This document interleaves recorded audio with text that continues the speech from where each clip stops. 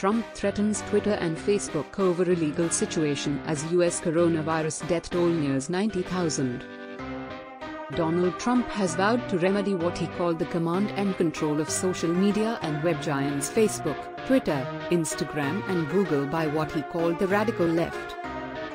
Commenting on a video showing part of a speech by Michelle Malkin, who has been criticized for backing white nationalist activists, the president said the websites were involved in an illegal situation, although he declined to say what that was. He wrote, "The radical left is in total command and control of Facebook, Instagram, Twitter, and Google. The administration is working to remedy this illegal situation. Stay tuned, and send names and events." Thank you, Michelle.